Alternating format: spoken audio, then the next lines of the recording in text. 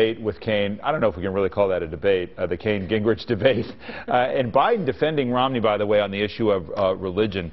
But Alex Castellanos, look at the swing states, according to USA Today Gallup, that shows a widening field here on which to operate. And if you look at the approval rating for Obama, he's upside down in the key states that are going to matter. They say they've got numerous ways to win this thing. The White House does, but Republicans are looking at some pickups there.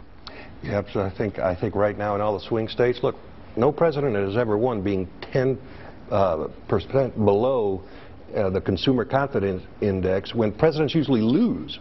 Obama's under that right now.